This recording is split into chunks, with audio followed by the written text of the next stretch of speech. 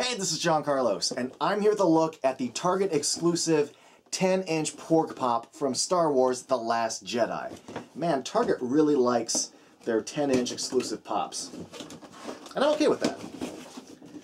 Here, let's pull this bad boy out.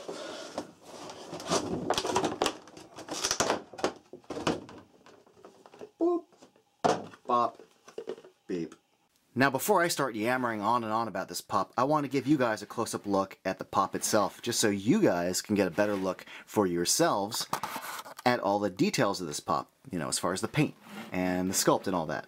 Like the sculpt of like the mouth and nose area here, the paint of the nostrils within the sculpted nostril space, the paint within the mouth, the clean eyeball paint, just like the sculpt of its head, and like the feathers of the head, and the feathers on the body, especially the wing area, and the feet.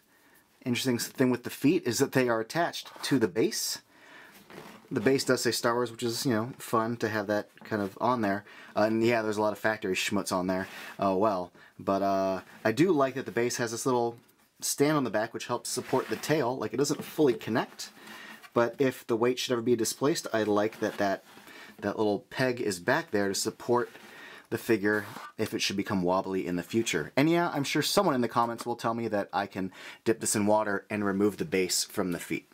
So not only is this a really big pop, but it's also a cool amalgam. See, the regular PORG Pop came with like orange little feathers painted around the side of its head and around the eyes, and a closed mouth. The Chase one had brown feathers here and an open mouth. So with this you get the paint scheme of the regular release and the open mouth of the Chase release. We had the regular and the Chase, and then the flocked one and the flocked Chase, and then we had like the Target exclusive with like the big open wings, and now we have this one. That's a lot of PORGs, and I didn't get any of the earlier previous PORGs. And I like PORGs too, but I just looked at those pops and I was like, they look cool, but eh. But with this one, when this was announced, I was like, ooh, I want that one. Yeah, because when it comes to cool pops, bigger is better. Actually, when it comes to a few other things in life too.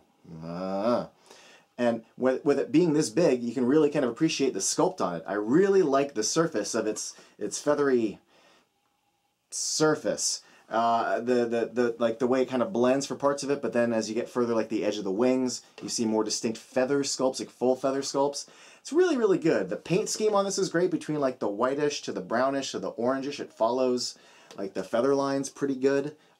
Eyeball paint is good, these big popified eyeballs, and the details in the mouth, especially in this scale, like the separation of the teeth, the top teeth, the space in the mouth and the tongue, it's all really cleanly painted. It's a good sculpt. I like the feet.